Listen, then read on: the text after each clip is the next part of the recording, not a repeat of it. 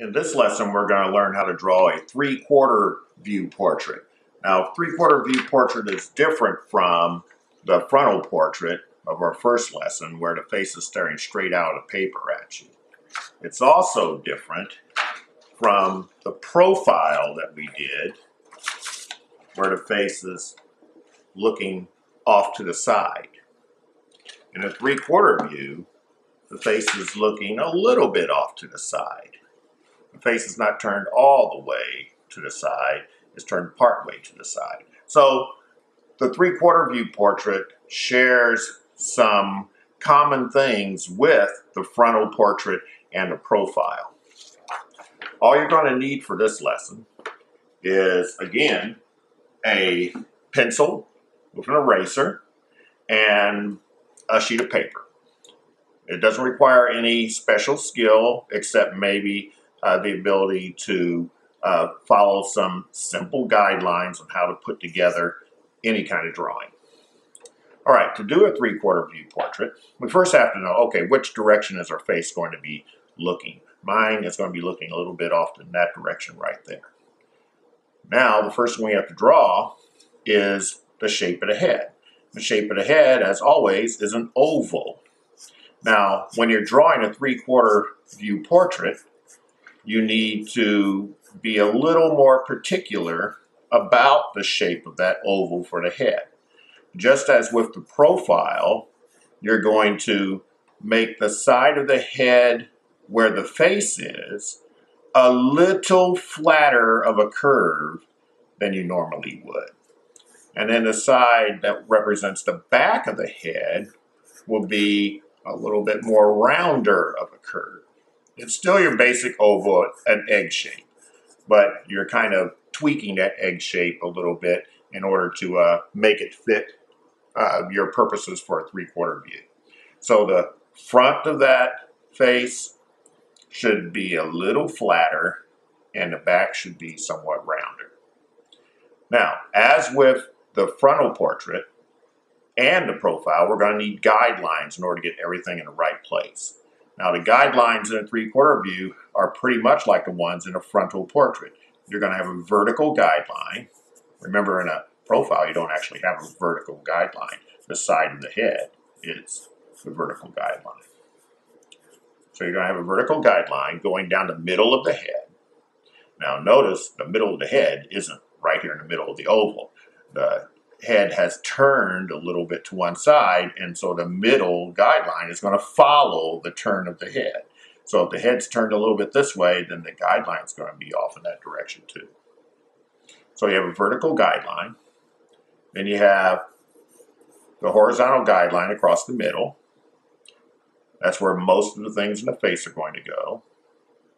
Then you want to take the space between that horizontal guideline and the bottom of the head. You want to split it in half and make a mark there. That's where the bottom of the nose will be.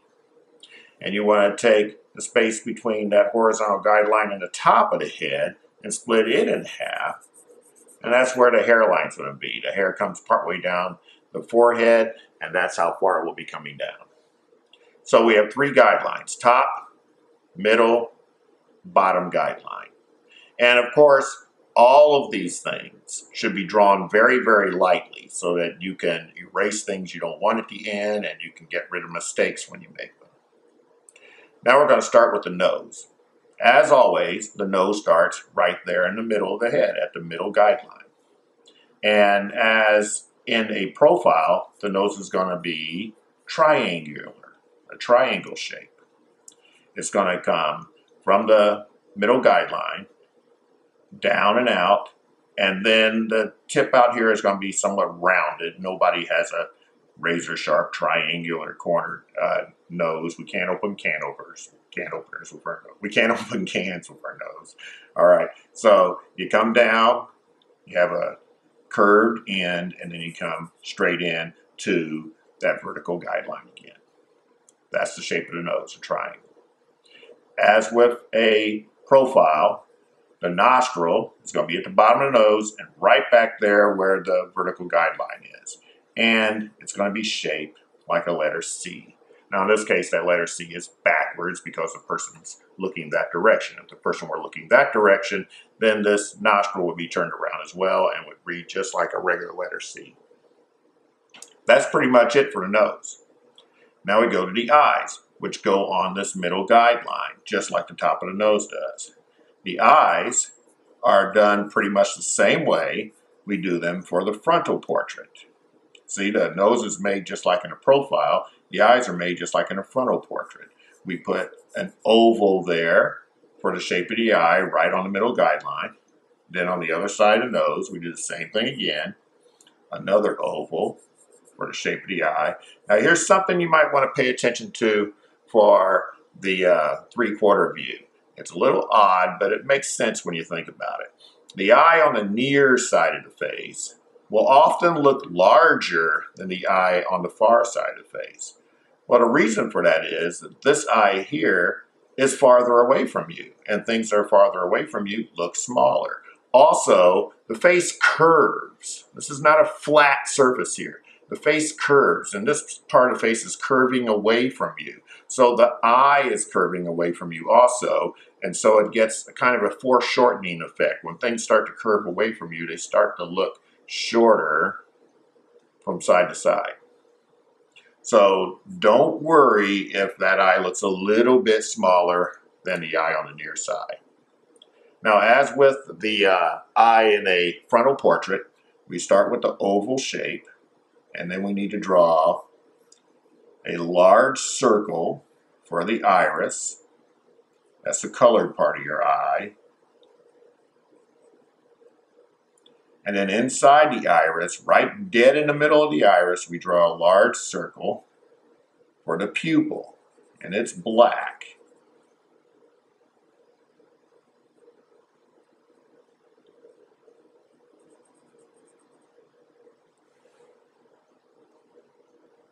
Next, in the corner of the eye, right by the nose, we draw a small oval shape, and that is our tear duct.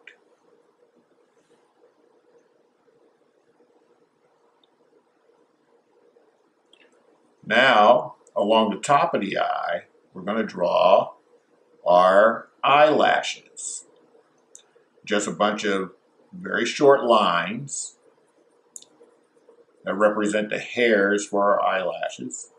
And as with the other portrait types, you also have eyelashes on the bottom of your eye, but they're usually so fine and short that we don't really notice them when we glance at somebody. But you can draw the eyelashes on the bottom of the eye if you like. It's not really necessary though. Now, going over the top of the eye, we have the eyelid. It goes from corner to corner, just an arc that goes over the eye. The eyelid, from corner to corner on the eye.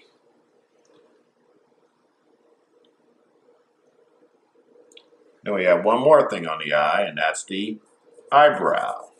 Now you can make the eyebrow just about any way you want, as long as you put it over the eyes.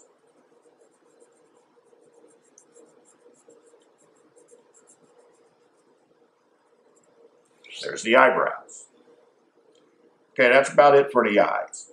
The eyes go on the middle guideline, the top of the nose goes on the middle guideline, and now we're going to do the ears, which also go on the middle guideline. Now the ears are drawn the same whether you're drawing a three-quarter view or a profile or a frontal portrait. It's just a matter of where you put them. In a profile, you pretty much put the ear in the middle of the head, about halfway between the eye and the back of the head. In a three-quarter view, it kind of depends on how far to the side the person's looking. The more they're looking to the side, the more that ear kind of roams to the middle of the head. The less they're looking to the side, the more the ear is out toward the back of the head. Just use your sound judgment. You don't want to draw the ear so it looks like it's attached to the eyeball. You don't want to draw the ear so it looks like it's on the back of the head. It's going to be sort of in the middle of the head, and it just depends, and you can do this by eye, where exactly it would be. And the top of the ear is at the middle guideline. The bottom of the ear will be somewhere around where the bottom of the nose is, but people have different size ears, so it can vary. And the ear, of course, is just an oval shape, or I just cut off this part of the oval and make it a C shape. It's basically an oval shape, though. Inside the ear, as always, we have the cartilage. And as in the other two lessons, the cartilage kind of looks like a curvy capital letter R. Now, in this case, that curvy capital letter R looks backwards because the person's looking off to the left. If they're looking off to the right, then that would be reversed and it would look like a curvy capital letter R. It would read like an R.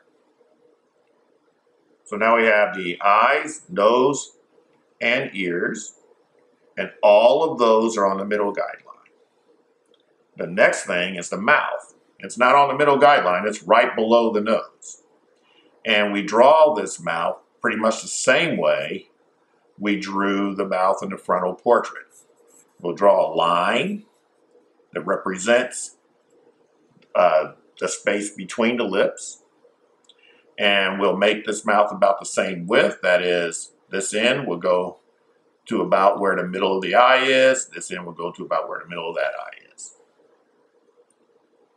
Then we're going to want to put the upper lip on the top. And just like in the frontal portrait, we're going to put a little dip right there in the middle of the upper lip and then have it curve down to the ends of the mouth. And on the bottom, we're just going to make a curve that goes from one end of the mouth to the other end of the mouth. And that's pretty much it for the mouth. Now, before we start putting any other parts of the face on, we're going to take care of a problem we have along the edge of the head. This head is taking on very much of a face painted on a basketball kind of look because our faces are not smooth curves like this. Our faces have parts that bulge out and parts that go in. And that's a natural thing for us. So we need to make that happen here or this face will always look a little strange as far as we're concerned. So we'll start right here where the eyes are. And we'll start by making the forehead.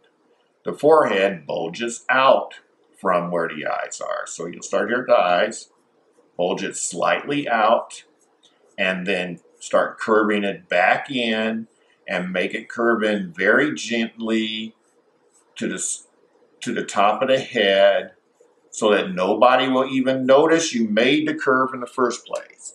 You do not want this curve for the forehead to look like somebody got hit in the head with a hammer or something. You do not want it to look like a big noticeable bulge. Then from the eye down, we're going to make another curve coming out for the cheek.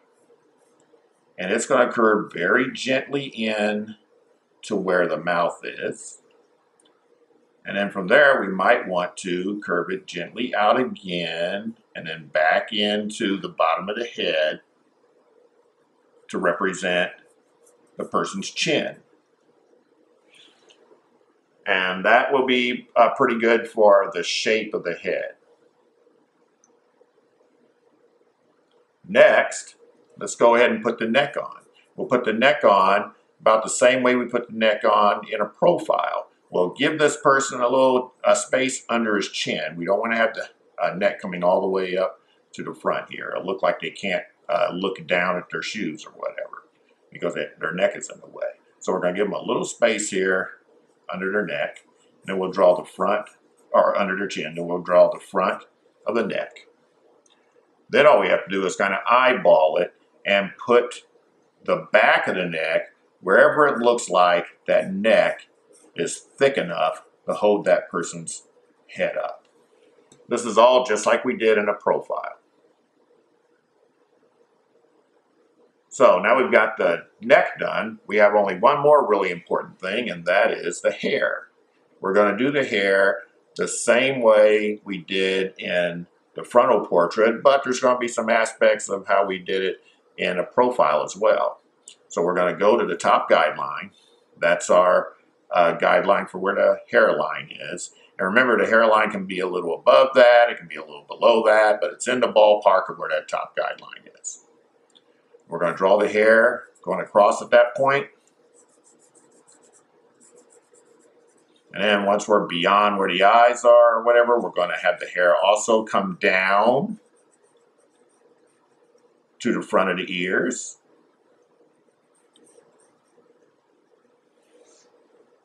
Make sure it does that. You don't want it to wrap around behind the ear. It needs to come down to the front of the ear. One more thing the hair has to do is it needs to come to the back of the neck. Now the hair can be longer. It can come beyond the back of the neck. It can come below where the front of the ears is. It can even cover up the top of the ear or even the entire ear. But these minimum things need to happen. You have to have a hairline going across somewhere where that top guideline is. You have to have the hair coming down to the front of the ear, and you have to have the hair coming at least down to the back of the neck. One more thing is you have to decide how far up off the head is that hair going to stand. And you draw it doing that.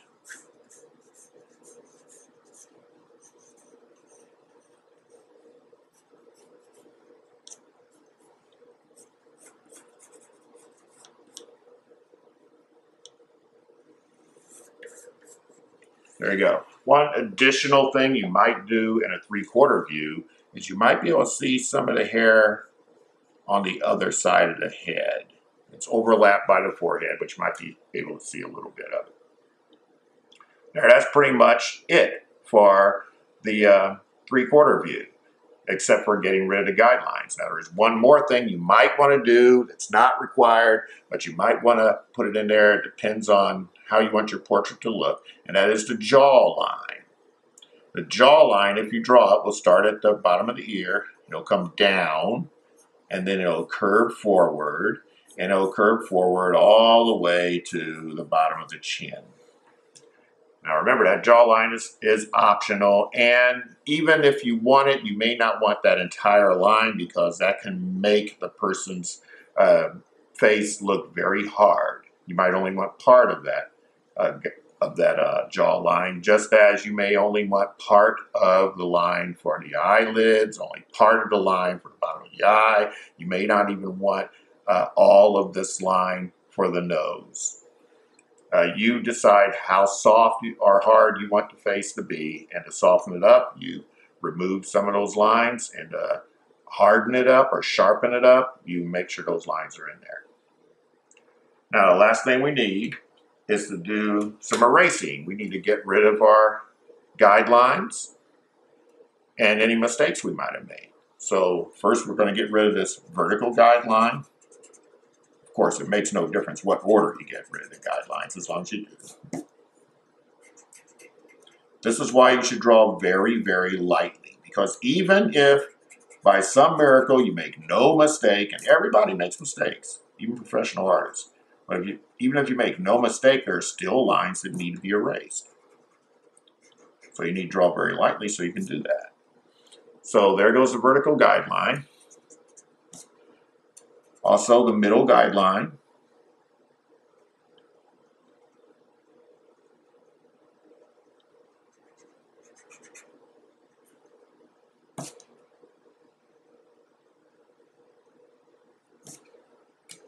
And if you can see at the top guideline, mine's been taken over by the hair, so I don't have to erase that. And the bottom guideline for the nose.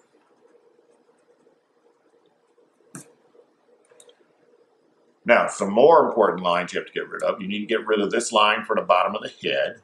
You don't want that line going through the neck. It leaves kind of an unpleasant kind of feeling that maybe that person had something bad happen to their neck. You definitely need to get rid of this line for the front of the oval. You now have the front of the face, the shape of the face. You don't need that line for the front of the oval, and if you don't get rid of it, later on when you try to do something a little more advanced with your portrait, that line could end up getting in the way and causing you trouble. So get rid of it for sure. And you also want to get rid of this line for the top of the head.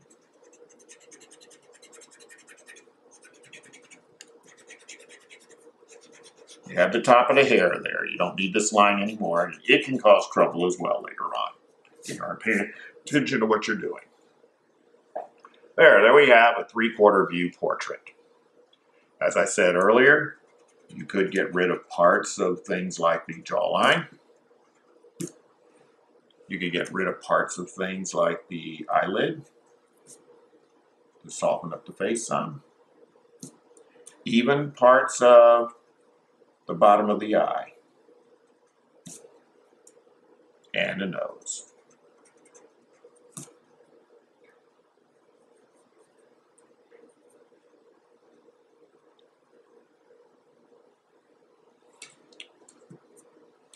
But there we have a 3/4 view portrait.